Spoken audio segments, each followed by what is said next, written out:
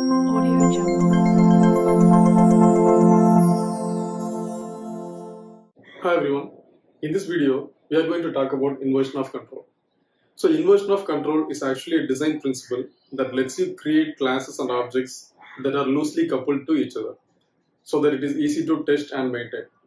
So IoC principle actually focuses on the flow of control in your programming, which means in object-oriented programming, the objects has to be depend on each other to achieve certain functionality.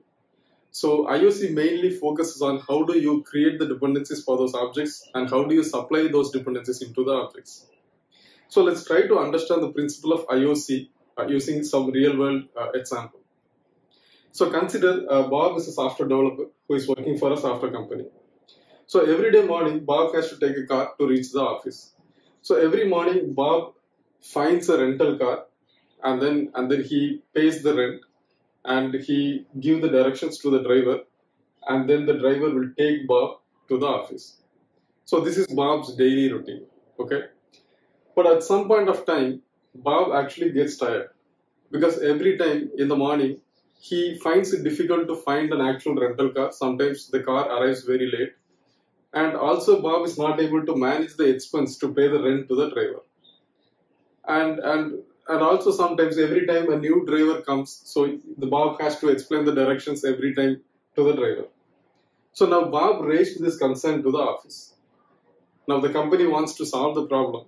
So the company decided to send a car to Bob every morning to pick Bob to the office. So now Bob is very happy because Bob don't have to spend any time in finding the rental car. He don't have to manage expenses to pay the rent. Also, he don't have to supply any directions because the car is actually coming from the office, so it knows the directions. So Bob is very happy. So every day morning, the office sends the car to pick Bob to the office. This is actually a good example for inversion of control because in this case, the control for managing the daily commute has been inverted from Bob to the office. So now let's try to understand the same example from the programming perspective. Now you create a class called employee and the functionality of the class employee is to go to office, right? So you create a class called employee and the class employee has a function called go to office. Inside the function go to office, you actually have to create an object for the car. And then while creating the object for the car, you have to pass some necessary parameters to the car class. Like you have to pass the rent, you have to pass the directions to the car, and you may also have to pass the tip. And then once you initialize the car object, you just have to call the function drive to office from the car object. So this is the traditional way to program this particular real-world use case, right?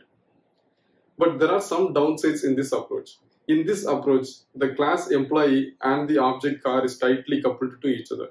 So there are a lot of problems with this approach. Consider in case in future, if the location of the office has been changed, you have to change the implementation of the employee because you are the one who is passing the directions to the car, so you have to update that.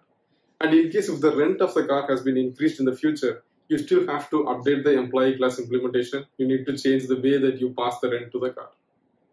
Now this is the problem, right? Because actually these are not the responsibilities of the employee class. Changing the location of the office or increasing the rent of the car is not actually the employee's problem. So whenever that happens, you don't have to change the implementation of the employee class.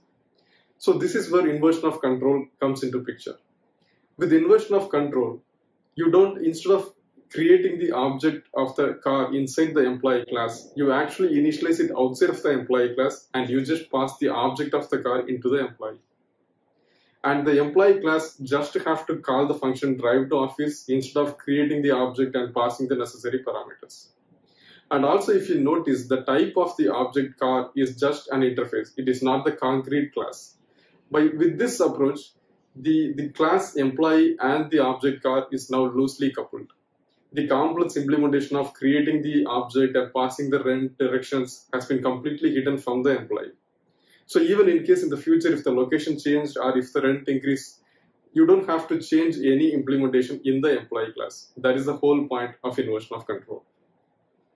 Also, inversion of control is just a principle and it is always up to the developer how to implement it. There are several implementations available for the inversion of control. And dependency injection is one of the implementation where you actually pass the dependencies through the object, through the constructor.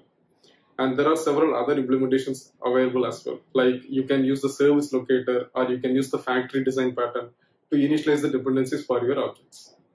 So in this video, we talked about the principle of inversion of control. I hope this video is useful. Thank you so much for watching. Audio Jungle.